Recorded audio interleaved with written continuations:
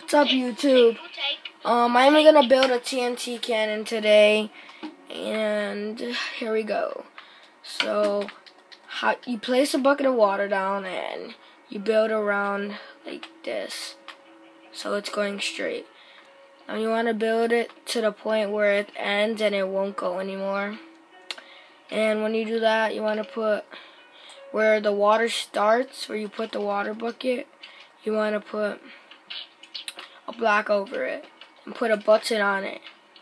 So after you put the button on the block you put over the water, you want to put one piece, you want to put a TNT piece on the, you want to fill the whole TNT, you want to fill the whole right side with redstone except the last block.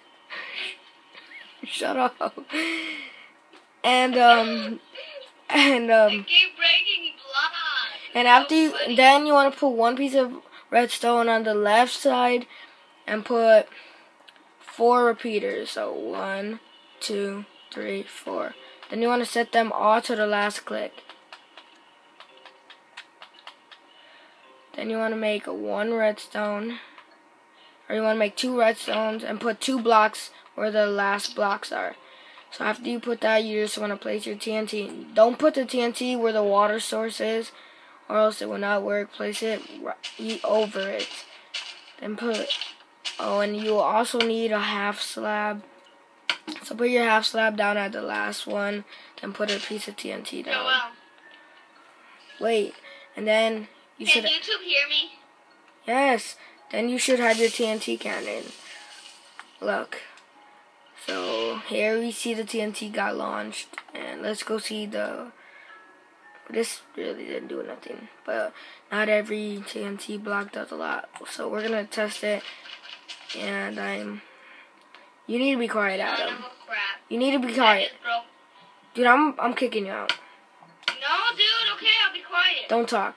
So the rest of the video is just gonna be me launching the TNT cannon, seeing what the after effects are. I'll leave some music on for you guys. Wait, what if I have to show you something? Oh my god, okay, just be quiet.